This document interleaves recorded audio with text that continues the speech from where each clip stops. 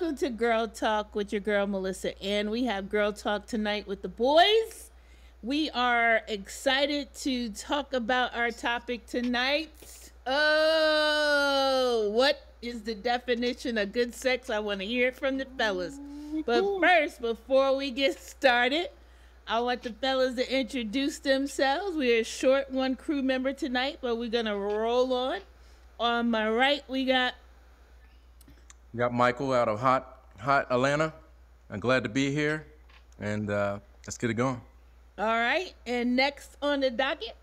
My name is Roosevelt. It's my pleasure to be here. Thank you, Roosevelt. Pleasure to see you here. That's your boy with the big guns, K Diddy tonight, aka Kai Car, aka Kai Can't Cook, coming at you live all the way from hot Atlanta, baby. All right, and K Diddy tonight, huh? Yeah, I had to switch K it up. Diddy. Gotta keep Diddy. them guessing. It's a different topic tonight, so I had to change the whole name up. The name see. and the game, baby. The name and the game. Well, before we get into our hot topic, which I know all the women are going to be glued to the screen, listening on all of our podcast channels, whether that's Amazon, Audible, Google, or Apple, they're going to all be listening to what we have to say tonight. But I think, we've seen a lot of things happening in current events. And one of the conversations that we were having as a group prior to having this conversation was, what are the social impacts that we're seeing out there? Like, gas is expensive. Roosevelt said bacon is $10 a package. I saw butter, $6 for a daggone package of non-name brand butter. Who can afford that? What do you guys think is the what's going on? Prophecy, man. We're in the book of Revelations right now, I believe.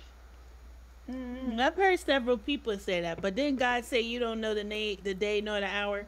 I'm not talking about the return. I'm talking about just the prophetic utterings that happen in that book about prices going up and wars and rumors of wars, weather, the climate change, all that stuff. Can't be talking biblical and then use the word sh. Just don't go together. Yeah.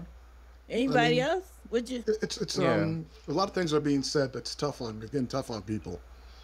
The things are changing, and the crazy thing is we gotta start adapting to change. The way that people are moving from larger cities into smaller cities, and things are just changing. And probably the biggest thing about it is the whole entire atmosphere has got to be adaptation. The status quo is not going to make it anymore. Doing things the way you did it 5 years ago is not going to make it anymore. Yeah. Sure. I agree with that, and I think it's terrible. Some of the prices have shot up so high that it's actually, put people at a disadvantage for anywhere from gas to food. I think it's kind of crazy, and housing. All I can say is, this didn't start with, one event. Definitely the COVID is probably where most of this began, but try to use these times of downtime, if you will, even though it's not pleasant. Those that can work from home, those that are, God forbid, but in between jobs, try to use the time in between to pick up some new skill sets that are very relevant to things we need today. And I've seen a lot of people who, I've seen a lot of people take advantage of the time and actually start some pretty successful businesses. So I think that's one thing. But I heard someone say once before, and I really kind of believe this, whether it's physical change, whether it's growing your knowledge, you should be a different person than when COVID started. On the other side of it, you should have gained something, and hopefully for positive, for sure. I started a podcast. But a lot of people, what this has exposed certain things that they were able to hide prior to the pandemic. We had travel, we had going out, we had all kinds of stuff that we were doing, and all that shit got taken away. So now you're forced to live with you. And people began to get exposed around, do I love me and can I live with myself? And a lot of people quickly found out that they couldn't live with themselves because they didn't have anything to hide behind. That's an interesting point. That's actually really interesting because you think about it. I mean, divorce is up tremendously simply for the fact that the things that you were able to kind of sweep under the rug are now in your face. You know, some of the things that you said, hey, I don't know, this is not a big deal. When you're around it all the time, it is a big deal. And then the good thing about it is just that this is an opportunity, like Mike said, this is an opportunity to change who you are for the better. Because people don't understand, like right now is the time where people, because like during the Great Recession, the Great Depression, when people were jumping out of windows and everything else, there were more millionaires created at that time than any other time in America. One of the worst financial crackdowns, and some people decided, hey, I'm going to change the game. I'm going to change the way things are going. I'm going to disrupt this economy. I'm going to disrupt this skill set. There's so many different things that you can do to better yourself. Like there are some people who are learning how to use computers who never used computers before, learning how to integrate their phone into their business, streamlining their business, learning about, because everyone used to advertise on Facebook. The way they've changed the way Facebook markets, Apple is not giving Facebook full access to all their Apple people. So now TikTok is actually blowing up. Podcasts are blowing up. Spotify is blowing up. There's so many different avenues that people are learning how to cope. And now people are learning to work from home. It's an opportunity to grow. When I said I started a podcast. I started an online website. I wrote a book during the COVID era. But what are some of the things that you guys have done during that time period where you kind of got closer to yourself? So I've done a couple of things. Well, so let me start with this. During COVID, I had a job change that was kind of unpredicted, but it was a blessing actually how it happened and how the transition just took place. Just as one company was downsizing, I got a call a week before I found out any of this to start interviewing for a new job that has just been a total blessing altogether, from the technology to the types of people and teams that I was working with, to just everything, including salary. But along with that, there were some not so good things that happened to me during that time too.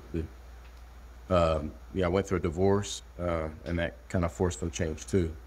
I kind of felt like my whole mindset caused me to do a reboot, not just on my mind, though my body too. So I started working out again. I lost a total of 37 pounds. Wow. And then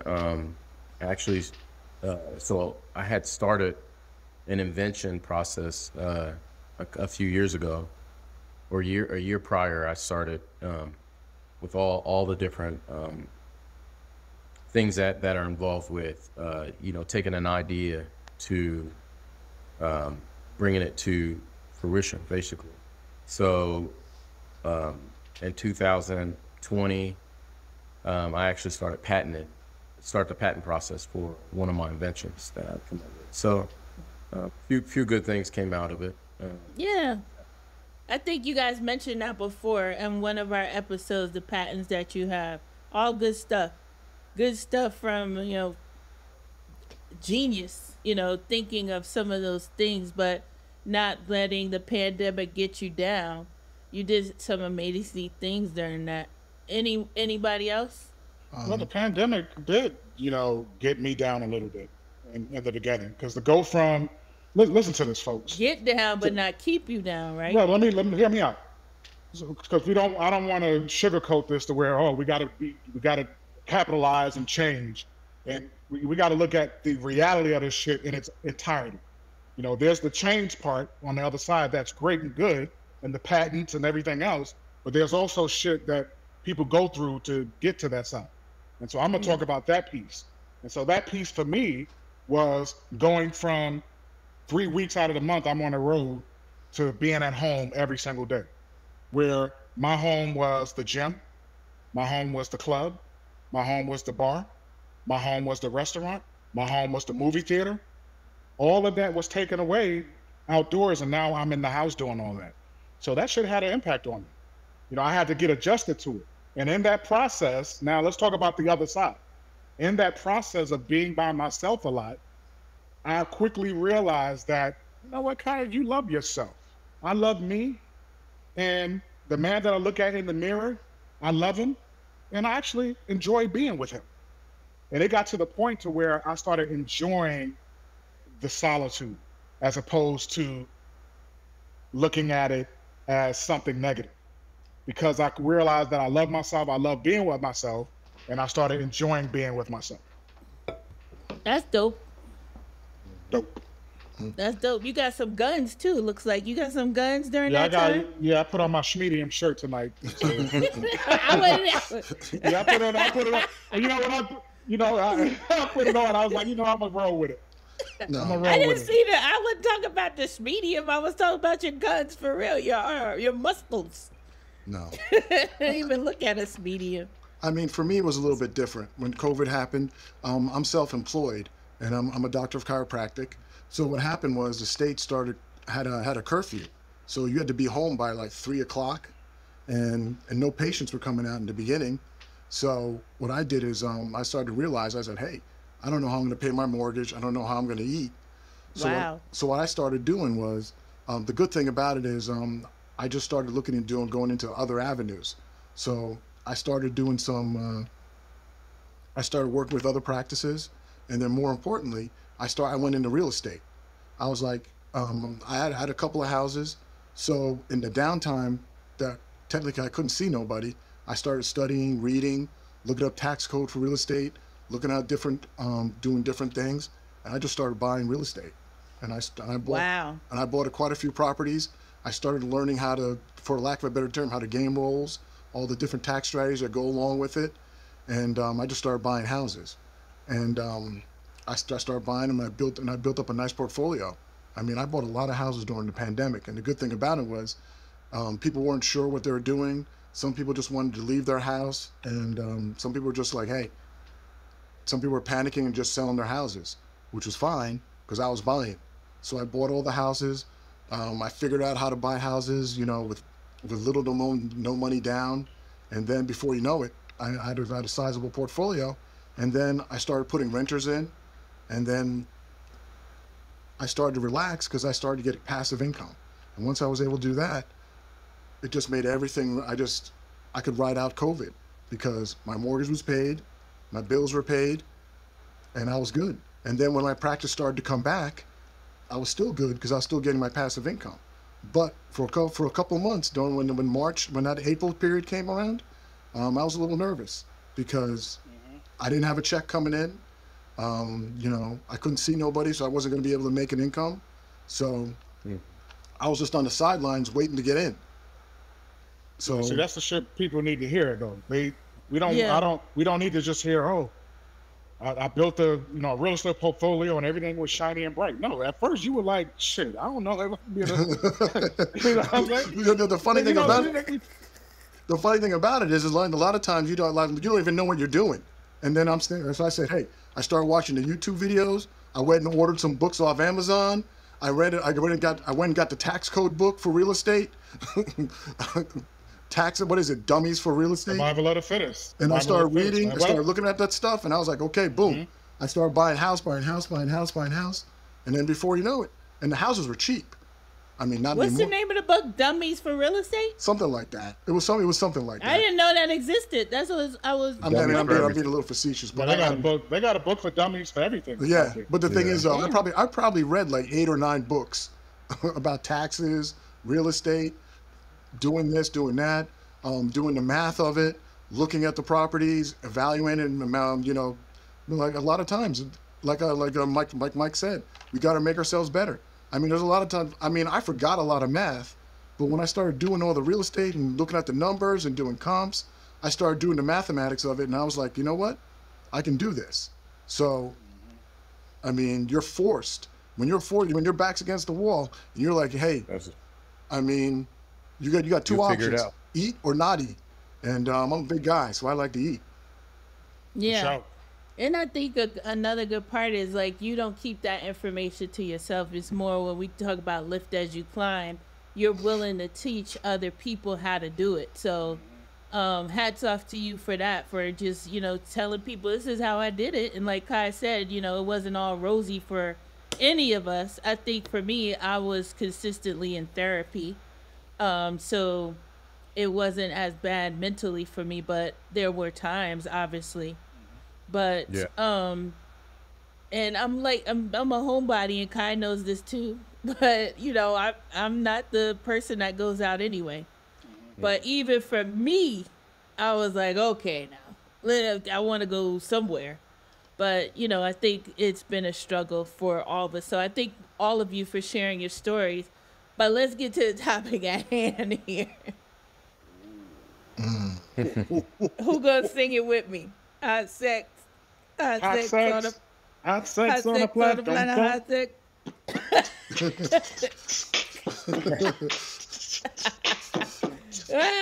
All right, so let me tee it up. Let me tee it up. It sounds like a soundtrack for a porn. Let me tee it up for you. You never heard that song?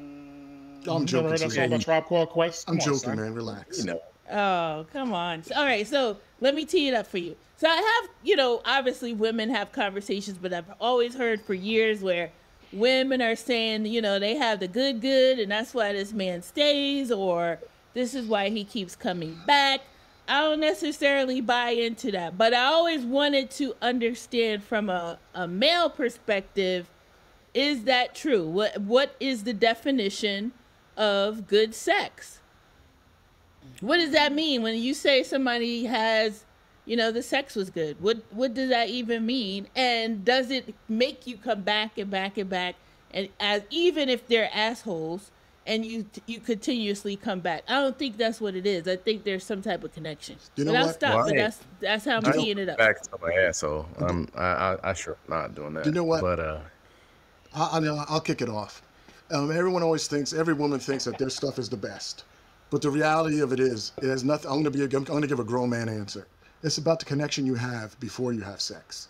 Because a lot of times, if a girl she's got positive energy, she's got a good attitude, she speaks well, you converse, you connect with her on a personal level. That's what makes the sex good. I mean, she could do all the backflips and all that other stuff. If you're not feeling her like that, it really doesn't matter. Well, there it is. Who else feel like that? no, I agree with that. I think that the connection does make it, you know, put it to another level. As men, of course, we are more visual than females are. I'll say what would make it good for me. There is the excitement makes it a little softer down there. So I'll say that for sure. But wait, make what softer? I go on Alexa listening. Oh, that's your boo? Alexa wanted to know too. Kai said, "What makes it?" Alexa was like, "What?" Yeah, what's soft? What do you mean what's soft? What do you mean what's soft down there? Juicy. Let's use the word. Oh, juice. So you talk about the juice? Okay. I thought you talked about Mr. Johnson. So what about, like, you know, if someone brings excitement, are you more apt to come back? Like whips and chains and whipped cream and cough drops. Well, I mean, you're gonna come back for that. You know, lie. You know, whoever, you know, whatever you're into, but you definitely don't want somebody who just lays there. The participation, you want that. But you do. You want somebody who isn't just laying there. So just like this. right. But Counting the Are popcorn you in done the yet? ceiling. Michael, are you done yet, Michael? Come on, hurry up. 9 o'clock, shit. Not 9 o'clock shit. Michael, hurry up! My popcorn's almost done. Right. The Right. clowns. Right. Go ahead, Michael. Go Oh, ahead. man. Don't let them distract you from your answer. Go Right. ahead. No, but that's it. That and the fact that I don't know, all that chemistry that all plays a part. And as far as women thinking that a man isn't going to go anywhere just because they think that is that good, it's going to be more. It takes more than that. If you don't have a bigger connection than that, there's got to be a level of respect for a man to really continue to seek out that woman. There's obviously something else there. So if the sex isn't, if it's boring, like you said, the person just lays there and they don't, you don't come back. Like women are not as kind, I don't think. Well, if they just lay there, you could care less how kind they are. Yeah. No. I said women aren't as kind as you just said you are. Like you're saying there's a connection and there's all of these things, but in some women's mind, if you're not able to perform, they're not necessarily coming back. I think it's a The total women package. themselves. Yeah, I don't think Mike was saying that they can, as long as you have a connection, they can just lay there. For me, I believe, and I know Mike, we've been friends for 30 years, and Roosevelt too.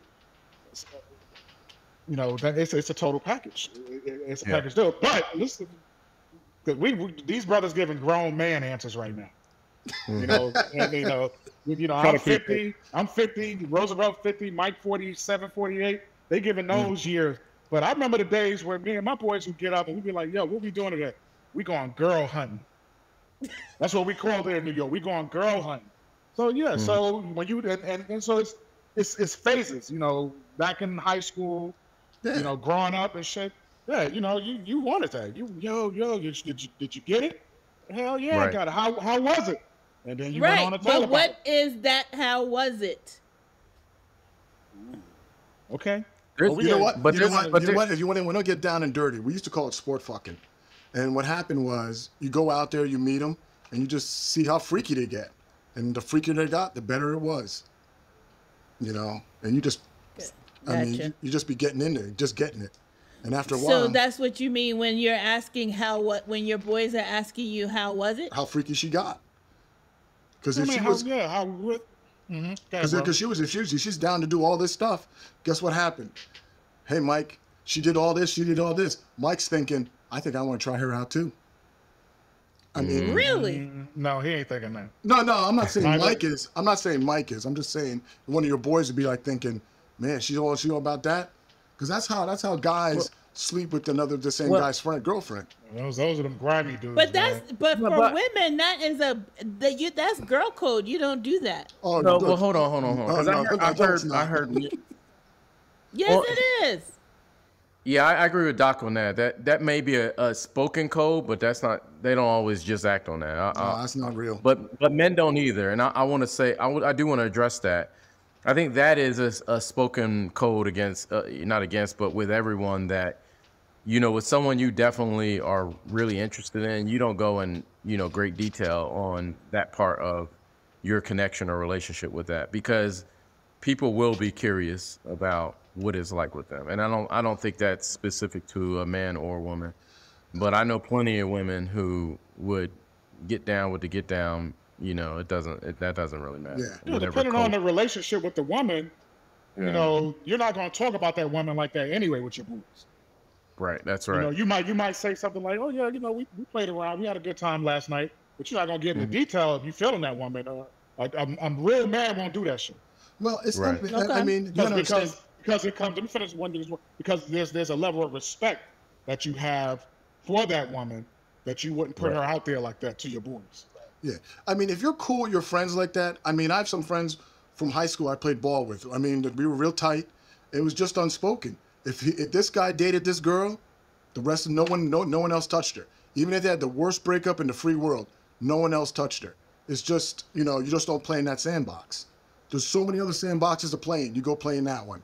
It's just like, you don't go, I mean, it's just unwritten. You just don't go, right? You don't go in after your boy. It just, if you're cool like that, and I don't care how great it is, it's just that no one ever does that. I mean, none of my friends have done that. Well, you said wasn't a code just then, just a few seconds ago. I know, but some girls, I mean, they just, I mean. So you're saying there's no code for women, but there is a code for men? No, not a code for men.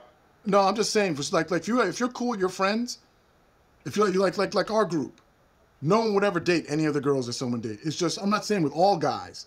I'm saying with the guys I know, the guys I'm friends with. But that's what I was talking about, because when you first talked about it, you said, Mike. You gave the example of Mike, but not Mike.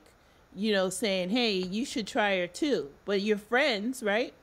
No, you see, there's different levels of friends. There's different levels of friends. Like, I mean, I played football in high school and I played football in college. Now, there's a group of guys you're cool with. That's your group. Now, there's other guys you're friends with on the team. That's a larger periphery.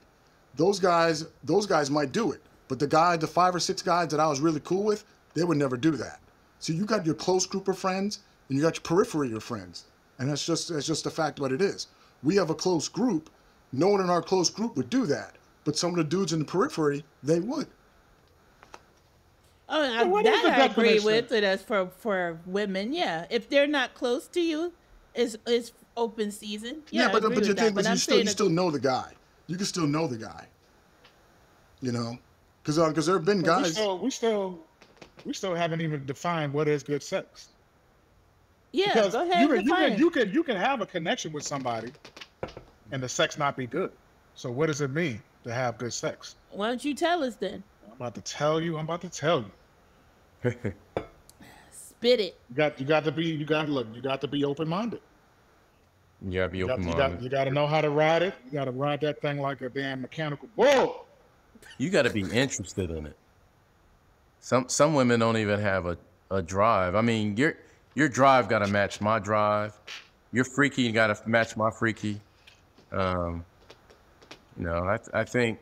Y'all get sugar-coated ass questions to begin with, and now y'all getting into the details at the end. So what is it that defines it? My whole thing is, when you see Mr. Happy, don't act like he's like you've never seen him before, and don't act like he's gonna eat you up. Should women be aggressive and like when you come through the door? Yeah, I think that's important. That shit's important. Man, that shit's important. I mean, do shit without me having to ask you. Yeah.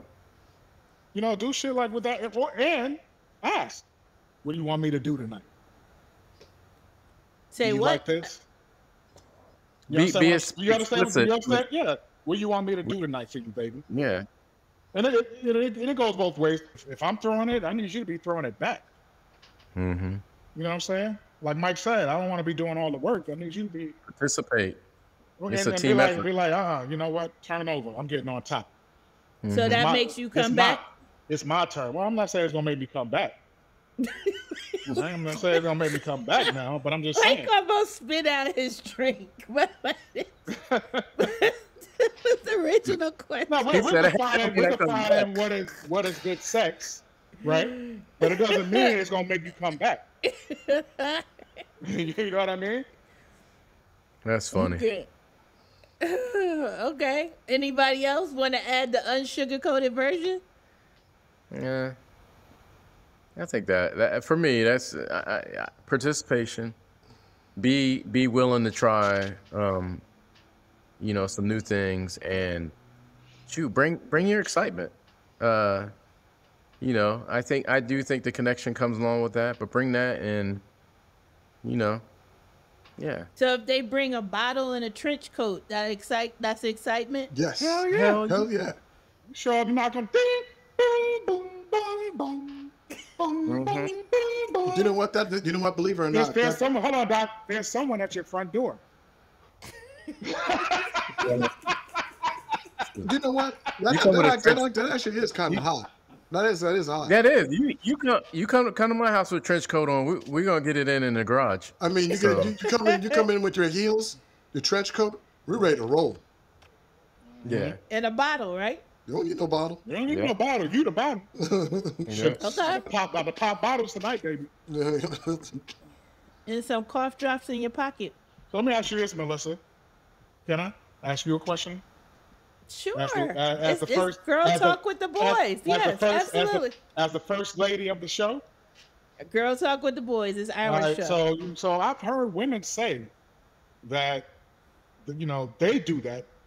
Like, you know, if the Johnson is good, they'll get pistol whipped. And you know what I mean by pistol whipped. Yeah. Yeah, it's true.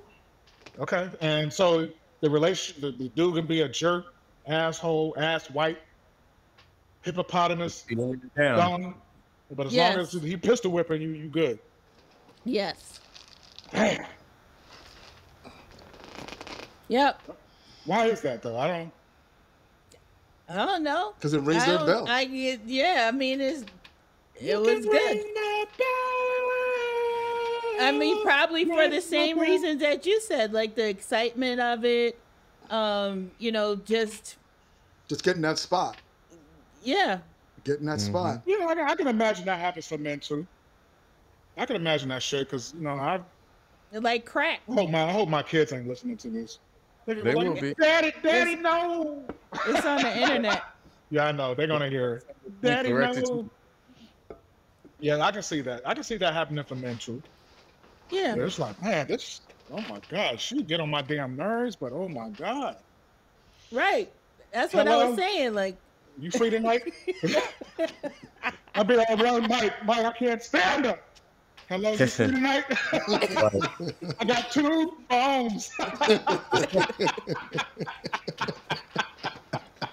It's true. I mean, like I said, if she comes, you know, one night in a trench coat, one night in a t-shirt, you know, or she brings some feathers and whips and chains and handcuffs. If she can even bring her friend. You're gonna want that. You're gonna want all of that excitement over and over and over again.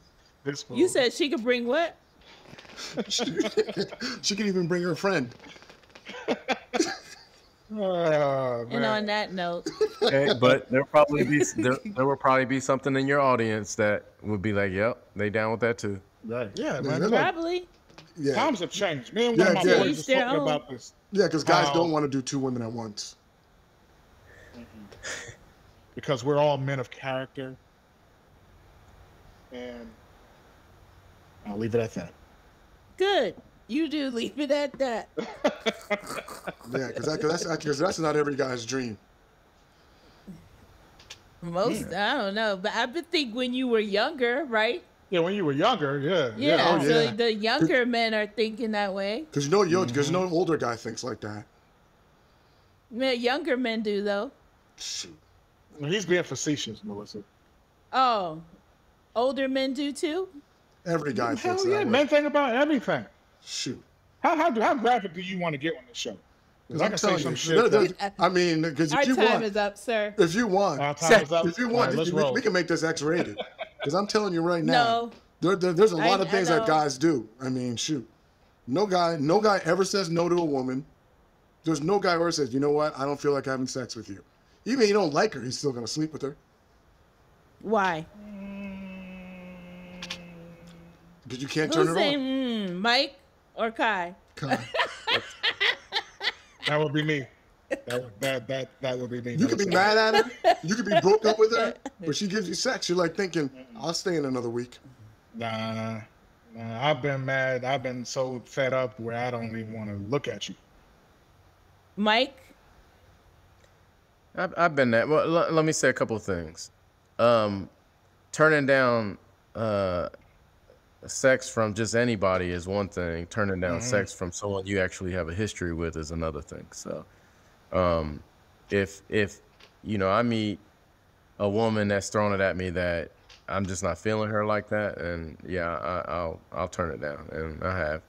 And there are also women that, you know, I have history with. We do have a strong, or did have rather, have a strong history of a strong physical connection. We had lots of chemistry, and yeah, you still be at it, but eventually the you know, whatever had made you so, you know, I don't know, whatever about this woman had pissed you off so bad that you don't want anything to, you know, do with her physically.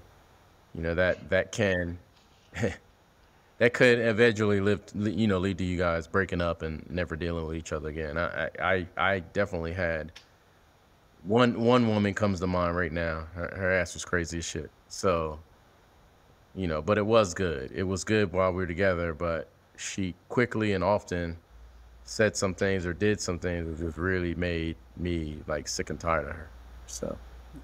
So, okay, got it. But here's a question most women ask, and I want to know if you guys like this question. How many women have you slept with? No.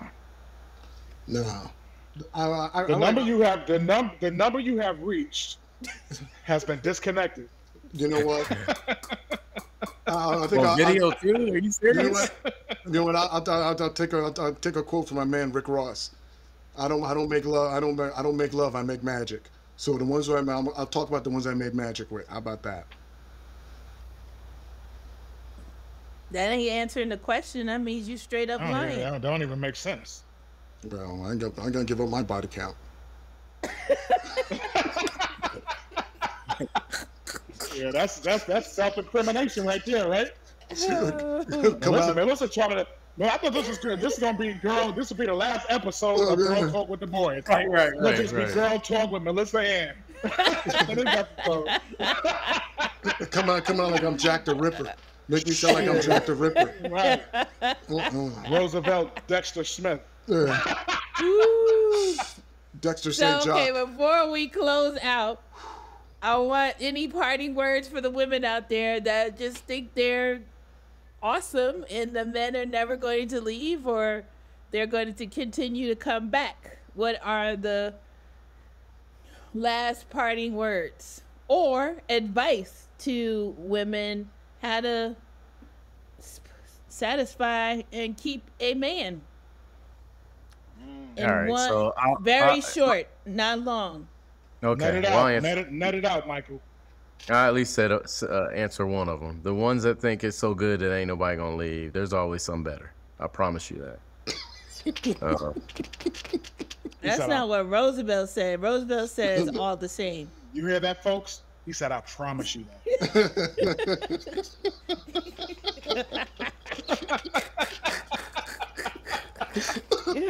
Mike got a sliding scale. Wait, he was kind of in the mic, in the camera, like. I promise you that.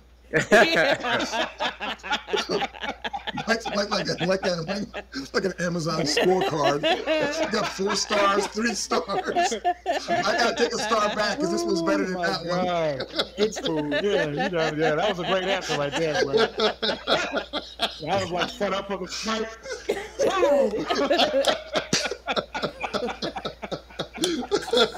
I guarantee you, there's better. Man, you think you're killing it? There's someone that's gonna kill it even more. But that's not what Roosevelt said. He said it was all the same. Mike.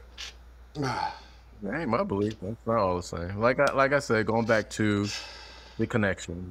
That's what's good for me when you both feeling it. I mean, there's that you can get that wild good stuff, but it's good to have that wild good stuff with someone you actually connected with. So the advice I would give, Melissa, is women better look at the age group you're dealing with and the maturity and the age group you're dealing with and the maturity level. Because now we're starting to see the 20-year-olds and the 30-year-olds are dating the 50, and it's vice versa. So that's what was that song? Age ain't nothing but a number. It's more than a number, baby. Word, Melissa. Can I get a virtual fist bump? Bump my fist, Melissa. Boom. Yeah, it looked like you punched him in the face. I know she did. I should have been like, should have did the Matrix. Roosevelt, what you got to say? What's your last word? I want to agree with Mike and the rest of the crew. Your connection is important. That is probably the biggest thing. Because if the guy's in there just for sex, sooner or later he's gonna get tired of the sex. Oh, sure. that's good. That's a bomb right there.